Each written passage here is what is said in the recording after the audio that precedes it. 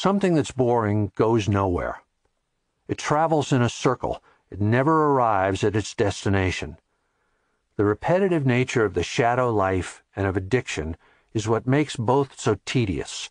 No traction is ever gained, no progress is made, we're stuck in the same endlessly repeating loop. That's what makes addiction like hell. All addictions share, among others, two primary qualities. One, they embody repetition without progress. Two, they produce incapacity as a payoff. Remember my friend who is addicted to love? She's charming, she's interesting, she's beautiful and adventurous and intelligent. If you saw a story about her in Vanity Fair, you might think, wow, what a brilliant life this woman leads, full of drama and romance and glamour. I wish I had that life. I love my friend, but she has wasted her life. I know because I've wasted vast tracts of my own. My friend has used the pursuit of love to produce incapacity, and it has worked for her for decades. Her multiple talents have gone unexplored, untried, and unrealized.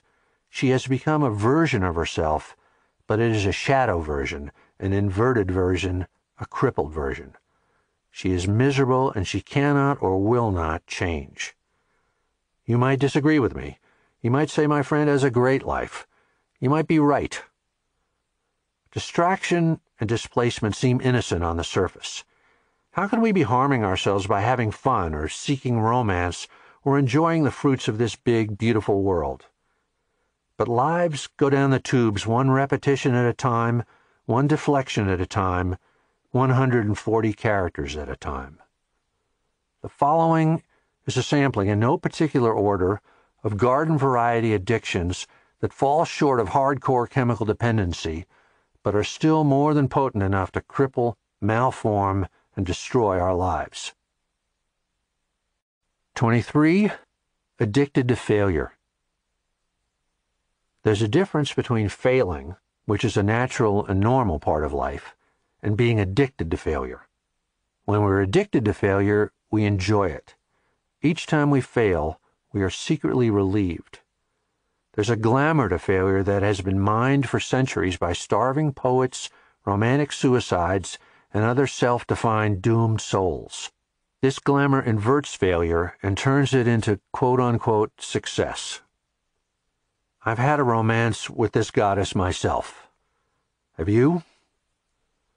The lure of failure can be as intoxicating as the hardest of hardcore narcotics.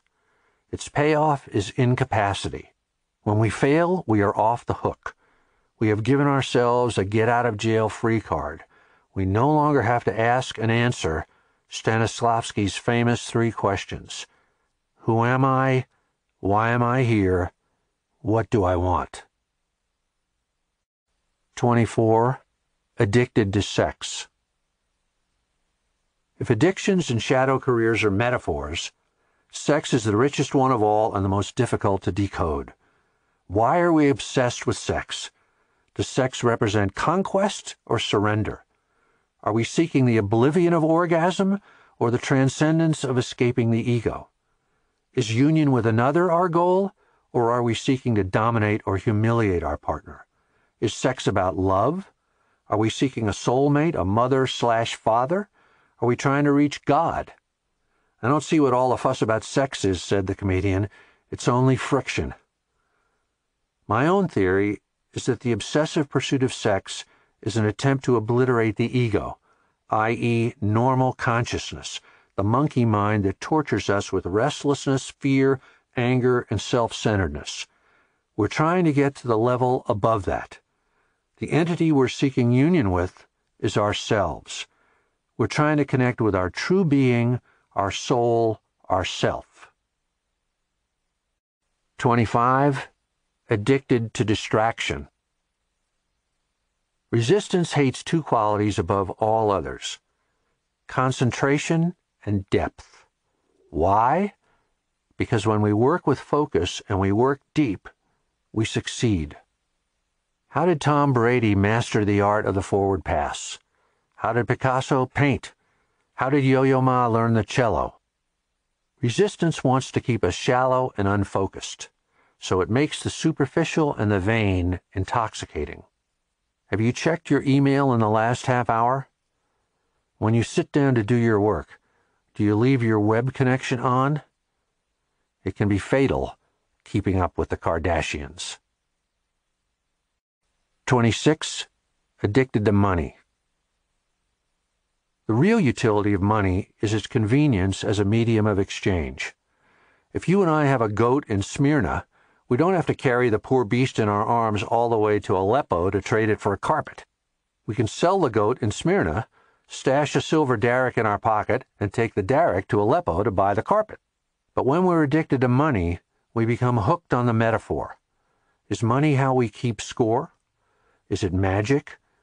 Is wealth a currency that opens doors, realizes possibilities, produces transcendence? Money is second only to sex in the richness of its metaphor, but as in the case of carnality, our real object is the currency of our own hearts. The same premise applies to power, fame, and all other external expressions of potency. What you and I are really seeking is our own voice, our own truth, our own authenticity. 27. Addicted to trouble.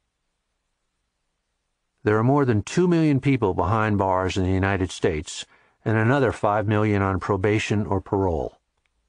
How many millions more are self-imprisoned in cycles of abuse, of others or of themselves, or habituated to other forms of vice, corruption, and depravity?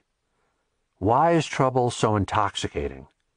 Because its payoff is incapacity. The scars and tattoos of the convict are his shadow symphony, his displaced epic, his unpainted masterpiece. The individual addicted to trouble will never get out of jail because he is safer behind bars than free out in the world. Each time he is released, he will find a way to get sent back. The payoff for the prisoner is release from the agonizing imperative of identifying, embracing, and bringing into material existence the dreams and visions of his own deepest, noblest, and most honorable heart.